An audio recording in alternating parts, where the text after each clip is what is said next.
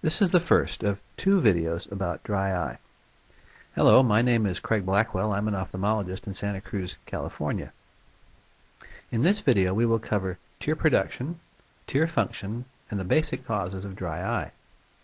In the second video we will cover the mechanism of dry eye in more detail, then diagnosis and treatment. Remember, this is for your information and does not replace consultation with your ophthalmologist. The name dry eye sounds simple enough, but the reality is that name doesn't nearly do justice to this subject. Let's start by recognizing that the tear film on the surface of the eye is important for clear vision, comfort, and health of the cornea. The tear film on the surface of the eye is more than just salty water. Let's take a closer look at the section in the orange circle. Here is a magnified view of the cornea and tear film on the surface. We are showing here that the tear film has 3 layers, lipid, aqueous, and mucin, each of which serves a function. If you had a dry cornea and you put a drop of water on the surface, it would bead up instead of spread out. So there is a layer of mucin that allows water to spread out over the surface of the cornea. It is produced by the cells of the conjunctiva.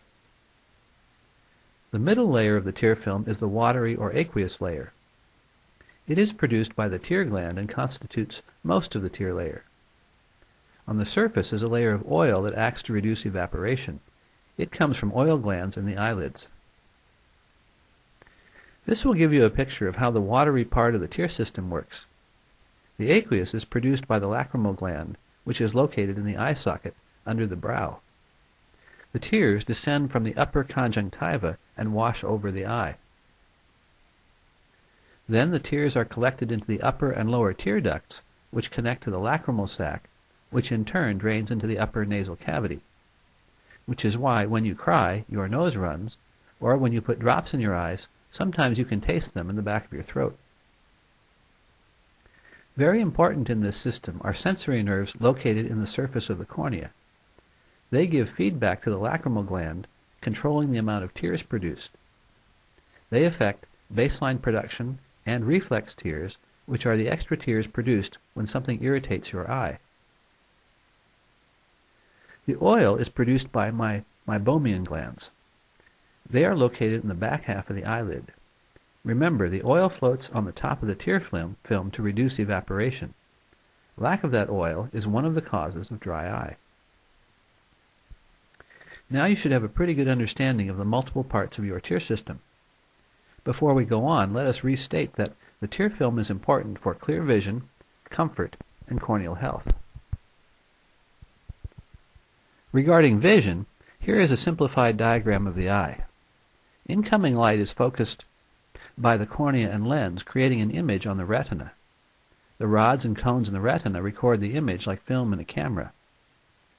Just like the optics in your camera, the quality of the image reaching the retina depends on a clear cornea and lens. However, what the light encounters first is the tear film on the surface of the cornea. To make a good image, the tear film must be smooth and even. To put it another way, when we see patients who complain of intermittent blurred vision, particularly in drying conditions, this is one of the common causes we look for.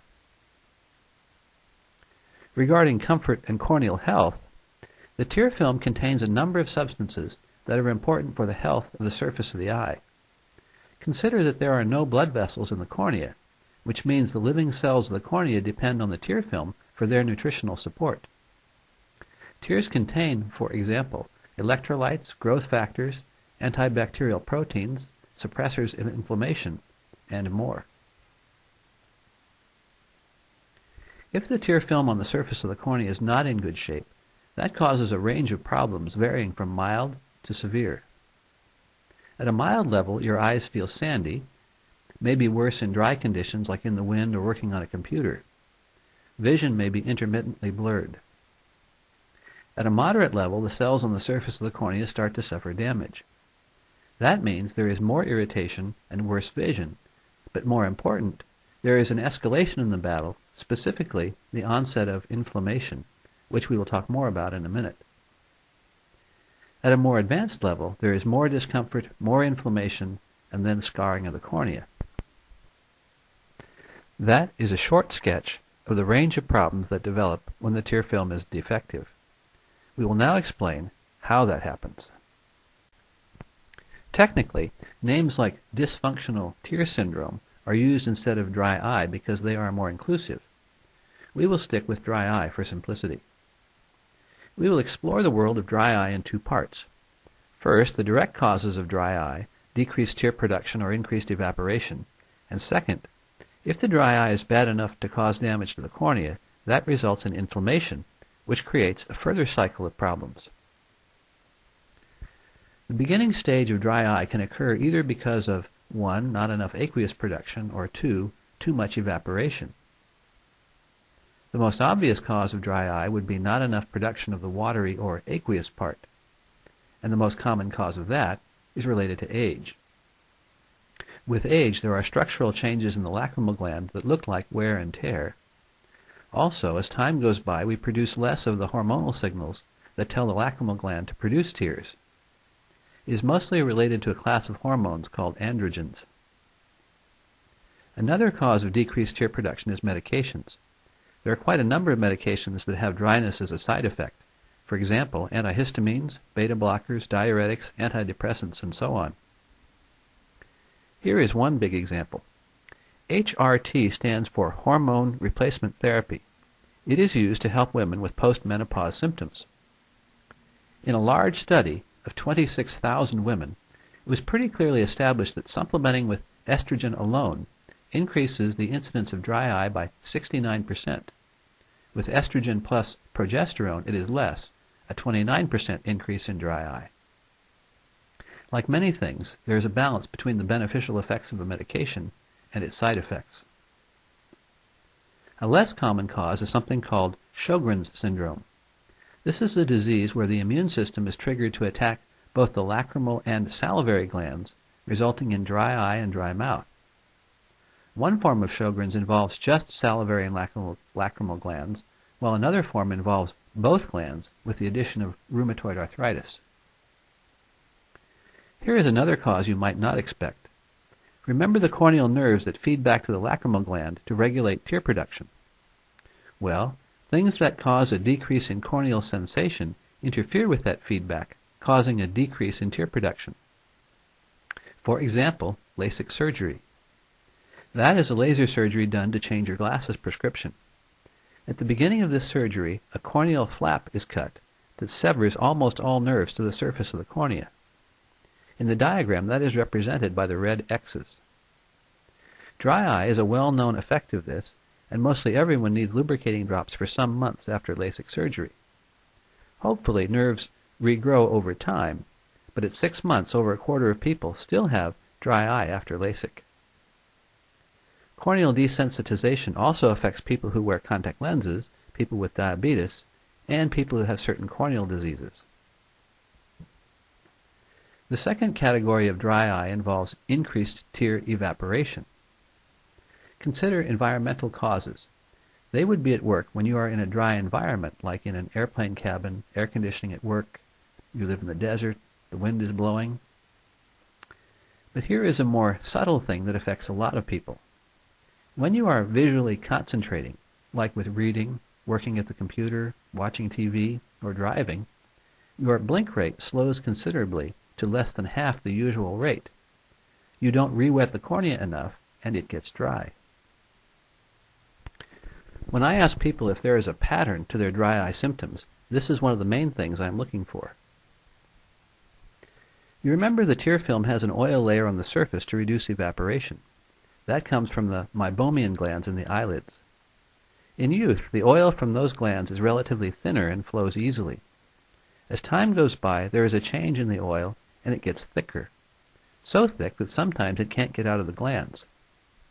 At the microscope, we can see little gold-colored domes covering the oil gland openings.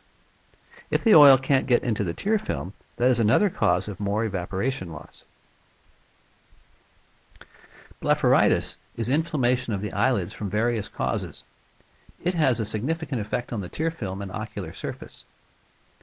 Inflammation involving the front part of the eyelid around the base of the eyelashes usually comes from overgrowth of the normal bacteria that live on the skin. That can cause irritation of the skin and affect the tear film.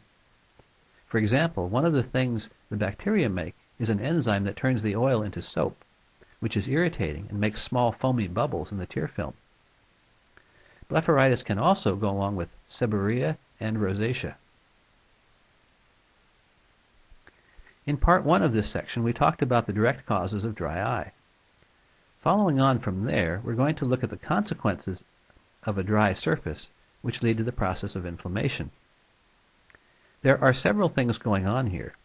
With decreased aqueous production or increased evaporation of the watery part, the remaining tears become more concentrated. For those of you with a biology background, that is increased osmolarity. That causes damage directly to the cells on the surface of the cornea and triggers those cells to respond with inflammation. The surface damage also makes the tear film more unstable. Inflammation then spreads to the lacrimal gland, where it does ongoing long-term damage and further reduces tear production. This point about inflammation bears repeating because it becomes an important stage in advancing disease. To review, the process begins with the basic causes of dry eye, decreased production or increased evaporation of tears. Symptoms at this stage are usually mild, with an occasional sandy feeling and blurred vision. As the tear film becomes unstable and concentrated, there are the first stages of damage to the cornea. That goes along with more discomfort and worse vision.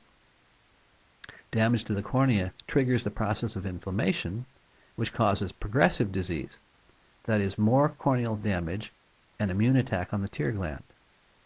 Tear gland damage further reduces tear production, and so continues the cycle. In part 2, we will show how the above information is used to plan treatment.